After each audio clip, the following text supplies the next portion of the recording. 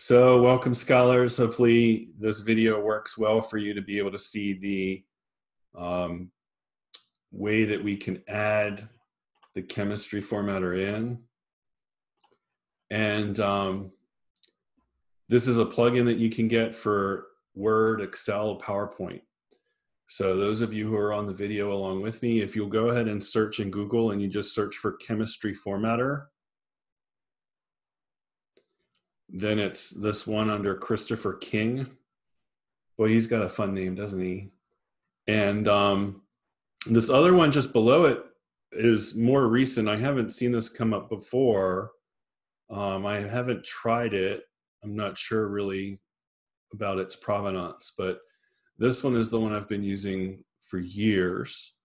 And if you go to his website, it shows you some of what his little plugin does.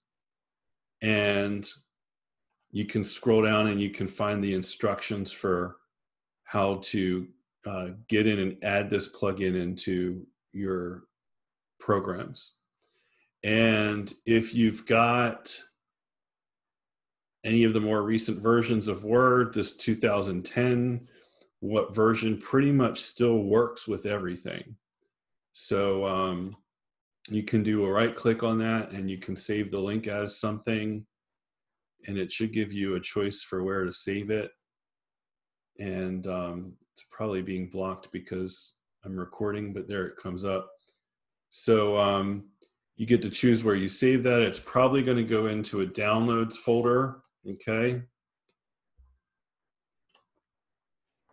You can do the same thing for Excel if you want this in Excel. You can do the same thing if you want this in PowerPoint. But Word is probably going to be the big one where you really want to use it. And then up here under the add-in, it tells you exactly where it has to go and for where your path name is. And so if you're using Windows 8 or Windows 10, the path where it has to go is going to look more like this here. And so if you pull up your File Explorer and you're looking for that particular download, it might show up in your recent files. And I'm switching back just to double check. It says it's under C:users, your username, and then app data.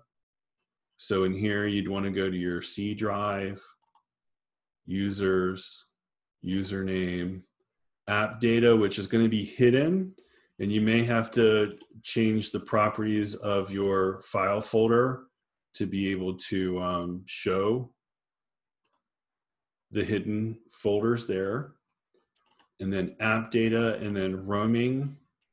And then just to double check from there, Microsoft Word and startup. So Microsoft Word and startup.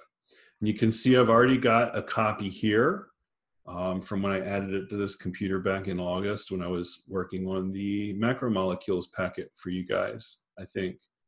Once that is there, then you can open up Word. And when you open up Word,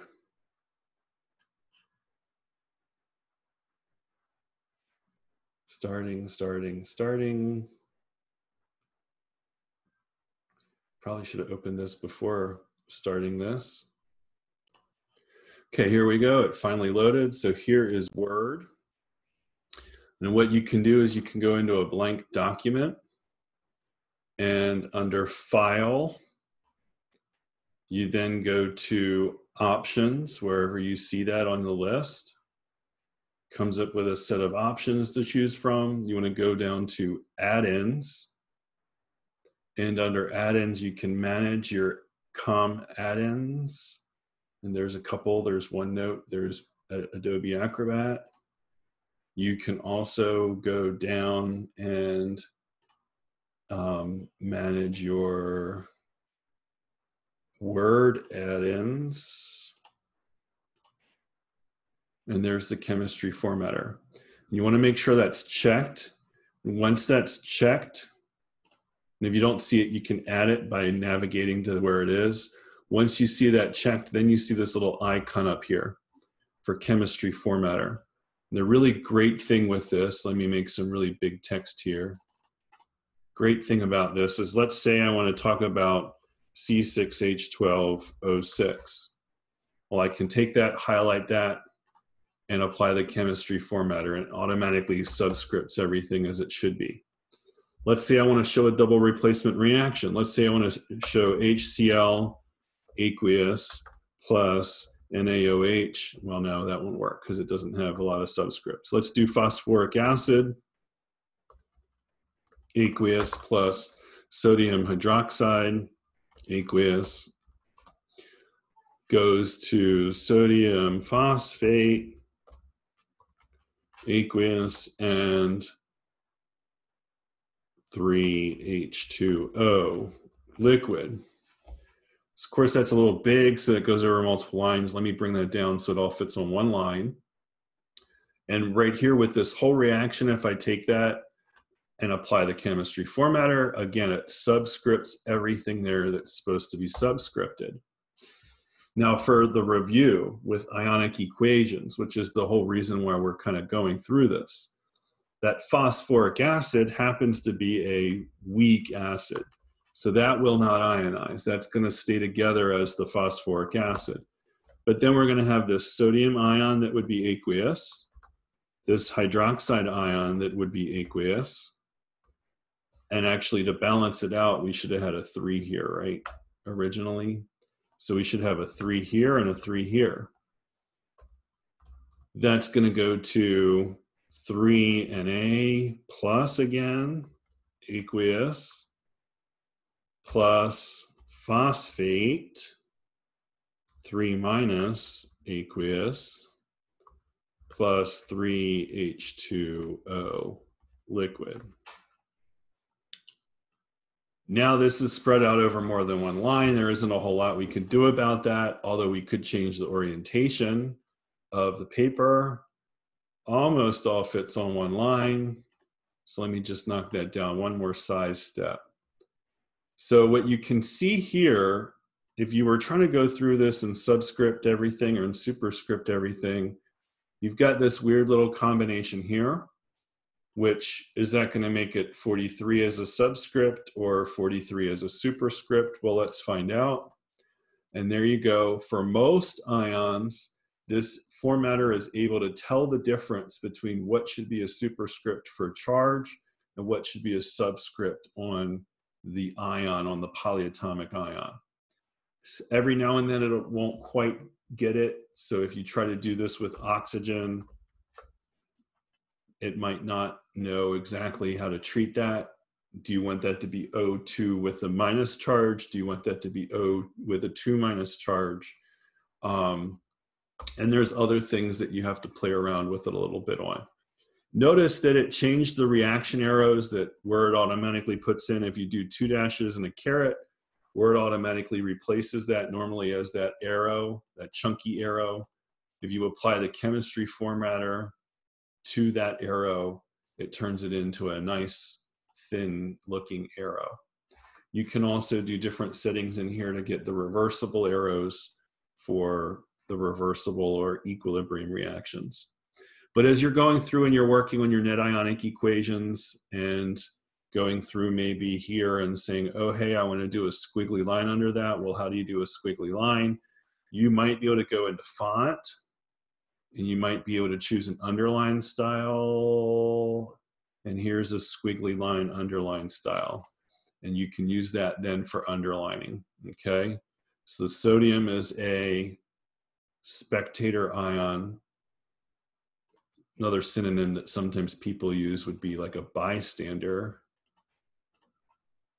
So the net ionic equation for this particular reaction would be H3PO4 aqueous plus 3 hydroxides aqueous goes to 3 H2Os liquid and a phosphate ion aqueous.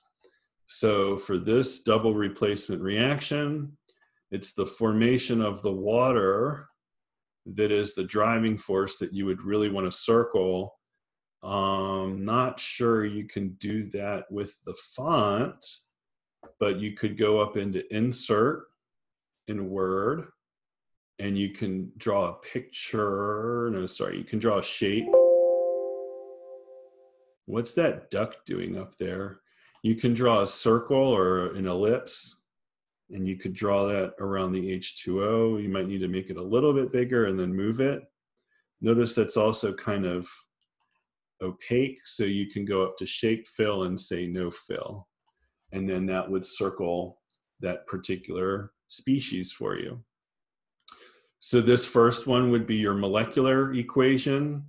The second one would be your total ionic equation. This third one would be your net ionic equation. And again, the way you get the chemistry formatter to work is by going to Options, Add-ins, and you want to choose your Word add-ins to find the chemistry formatter for Word.